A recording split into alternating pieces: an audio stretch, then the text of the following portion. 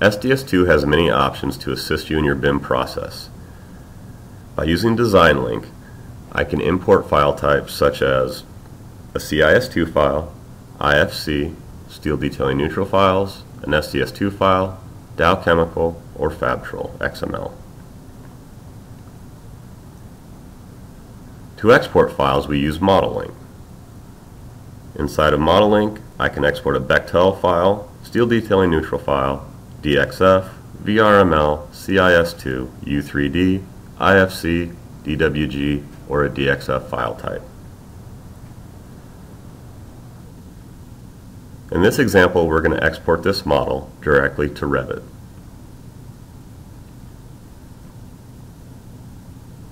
Using the SDS2 Connect plugin, an XML file created from SDS2 will import directly into Revit.